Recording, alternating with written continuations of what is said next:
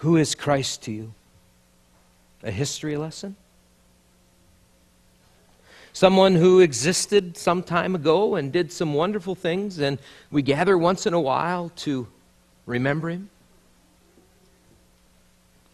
That, friends, I suggest to you this morning, is living life like driving, looking at the rearview mirror all the time. Jesus is alive. And because he's alive, and because he promises he is going ahead of us, wherever we may go, he's with us. Now again, looking back can be instructive. In fact, for many of us, it can be very easy to look back and see more clearly the fingerprints of God in our lives. To look back at some hard, difficult circumstances or situations and see how, by the grace of God, he has carried us and brought us through. It's not always so easy to look ahead and see it. I can't tell you what I'm going to learn spending however many weeks I have to in this chair. But I know I'm going to learn. And I know somehow, some way that God will even use something like an accident to teach, to bless, maybe to correct, or to chastise, to heal, to give. Jesus, yes, is a part of your and my past.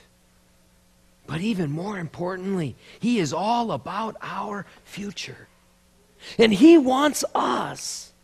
He empowers us. He commands us to be people of promise. Now and in the days to come. I used to wonder years ago if life wouldn't be more easily lived if we had a crystal ball and we knew what was coming. It didn't take me very much adult life to come to understand that it's a blessing not to know what the future holds. Because even when I don't know exactly what's out in the future, sometimes I suspect you do too, let that future creep into the present and try to steal it away. But Jesus is going ahead of us.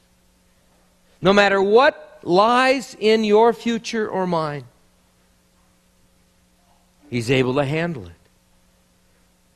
And because Christ has taken care of the past by forgiving our sins, because Christ holds the future, you and I are set free to live right now in the present, to receive the gifts of the day, to seek to share joyfully and sacrificially whenever we can, however we can, with others, and to live in confidence and hope.